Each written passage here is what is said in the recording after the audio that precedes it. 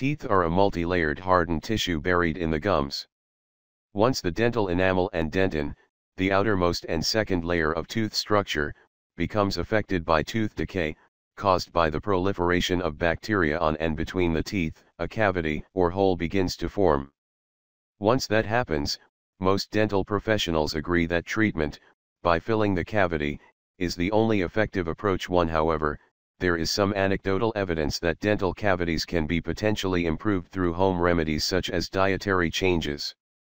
Most importantly, proper oral hygiene and regular dental care can prevent most cavities in the first place. Consult your dentist. If you have or suspect you have a cavity, e.g., you are experiencing toothache, tooth sensitivity, pain when eating or drinking, or stains, you should see a dental professional right away. The dental profession has a number of efficient ways to stop tooth decay and support the health of your teeth. Fillings are the most common form of treatment and involves removing the decayed part of the tooth and filling the region with composite resin, porcelain or other materials. Evidence in favor of natural treatments is extremely limited and dated. In fact, the one study that does suggest that a diet rich in fruits, vegetables, meat, milk, and vitamin D dates back to 1932. It's best to get the care you need as soon as possible. The earlier you get the cavity treated by a dental professional, the better the chances of preventing the progression of the cavity. Moreover, if a cavity is treated before you even experience any pain, you likely won't need more advanced, and costlier, treatments, like a root canal. Get more vitamin D. Long known to be beneficial for general bone health, vitamin D boosts your calcium metabolism and induces cathelicidin, which is an antimicrobial peptide that attacks the bacteria known to cause dental cavities. Vitamin D is a fat-soluble vitamin that is not easily available through your diet, although fatty fish, like salmon, mackerel, and tuna, are an excellent source of the vitamin. Instead, get plenty of sunshine, though you can't wear sunscreen to metabolize vitamin D, so limit your time to a maximum of 15 to 30 minutes a session. During the winter months, when sun exposure may be less available to you, you can also take vitamin D supplements. Consume more foods that contain vitamin K2. Vitamin K2 is a naturally occurring compound similar to vitamin K that is integral in the development of facial bones, including the teeth. As it is generally lacking in modern diets, making a concerted effort to increase your intake may help heal your cavities naturally.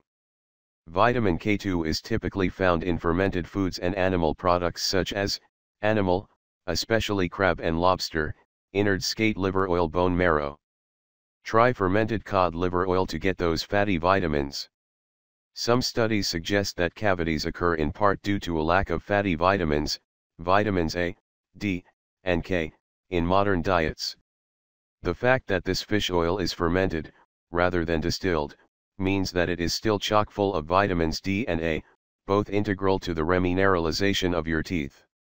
If you can't get or don't want to try fermented cod liver oil, you can add more vitamin A to your diet by eating large amounts of chicken liver or goat cheese, or drinking whole milk.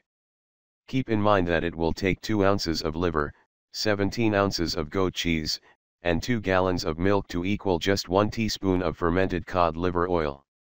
Likewise, you can add more vitamin D to your diet by eating large amounts of salmon, eggs, and again, drinking whole milk. To equal the amount of vitamin D in 1 teaspoon of fermented cod liver oil, you'll need to eat 18 ounces of salmon, 5 dozen eggs, and 21 gallons, 79.5 L, of whole milk.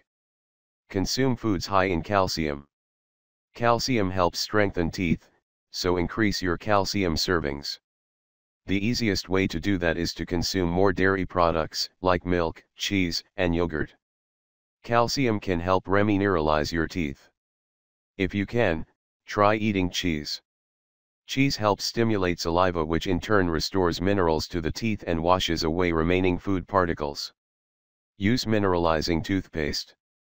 You can buy fluoride-free toothpastes that can also help remineralize the teeth and make them stronger.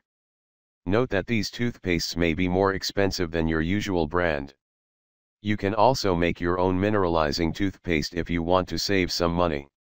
Combine 4 tablespoons of coconut oil, 2 tablespoons of baking soda, 1 tablespoon of xylitol, or 1/8 teaspoon of stevia, 20 drops of peppermint oil and 20 drops of trace minerals Oregon calcium/magnesium powder. Monitor the healing process. When you have a cavity, bacteria and acid will stain your tooth. Variation in color indicates the extent of the damage. A darker color means a larger cavity. When you are working to heal a cavity, check back and see if you notice a change in tooth color. In addition, consider the sensation of pain. If the pain seems to be changing from a long-lasting, throbbing pain to a more incidental pain or sensitivity to hot and cold foods, the cavity may be improving. However, if the pain intensifies, you should consult your dentists for treatment. Note any food impaction. When a tooth fractures, food can get stuck inside the cavity. This creates a wedging effect and causes discomfort and sensitivity. In addition, it can greatly impair the healing process. Watch for fractures. Depending on the size of your original cavity, your cavity-filled tooth may be significantly weaker than a normal, healthy one. If you are opting not to get dental treatment, be especially aware of this.